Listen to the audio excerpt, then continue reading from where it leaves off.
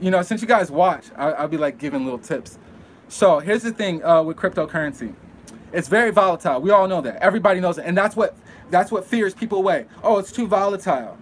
Are you trying to make money or what? And how soon are you trying to make money? Because that's the waterfall of money is volatility. Any trader knows that. The sooner the frequency, the sooner it goes up and goes down, the more motherfucking money I can get, right? So some people, it's too volatile, right?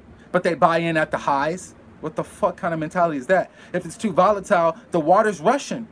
The water's rushing. So what does that mean? The tip I give is have a disbelief threshold. Write that down. Disbelief threshold. All right, with cryptocurrency does not apply to any other market besides cryptocurrency. And this is, I had to learn this from experience. A disbelief threshold. Okay, so check this out. What is that? What do we mean by disbelief threshold? So say there's a price of let's say the price of Bitcoin right now. Okay, right now Bitcoin's hovering $22,022, right? Realistically speaking, not realistically, in your mind, what would be the price of Bitcoin on the upside that you would just be like, no way, no way, no way. Everybody has their own arbitrary number in their own head, right? So if it's at 20K right now, what would be realistically in a month or two? Where would you be at the point where disbelief, no way it could reach that high? Me, I'm gonna be honest, just so I'm gonna show you my how I invest, right? So Bitcoin's at 20K. No way would it really ever hit 50K. Okay, there you go, some 50K, right? Like 50K, I would actually be like, no way, like no way, right?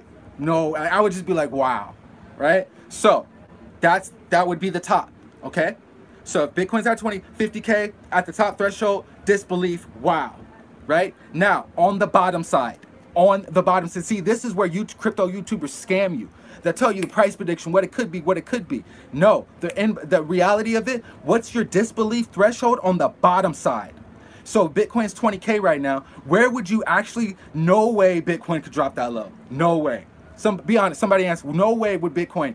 For me, if Bitcoin's, no way would I see Bitcoin going below $15,000 anytime, like soon. Like if on the downside, if Bitcoin dropped down to 15K or like, I would just be like, wow, did not see that coming. 2K, so right, you can put 2K, right? You do this with your investment for every single cryptocurrency investment. This is how talking about the markets of crypto. So before you invest, you're like, what do I see it on disbelief on the top side and on the bottom side? So for me, 15K on the bottom side, bottom threshold, right? 50K on the top side, top threshold.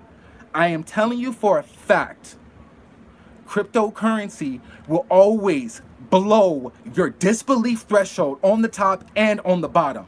You have no, so I'm telling you, like, that's the real killer right there, what people don't understand. Whatever you disbelieve, cryptocurrency will fucking skyrocket through that disbelief threshold. And you'd literally sit in your seats like, I did not see that coming. No way did, like, you know, same thing on the bottom. Market crashes so hard. You're like, wow, I did not see that coming, right? So that's what you have to be mindful, is that you can have your threshold, but cryptocurrency it's such a demon, it goes past it, it can go past it, and in a short matter of time. So that's one thing to be aware, is how fast it can skyrocket and how fast it can drop down, and you need to be prepared for the economic shock of how that happens, what that happens. So that's when we get, how do you prepare for these economic shocks?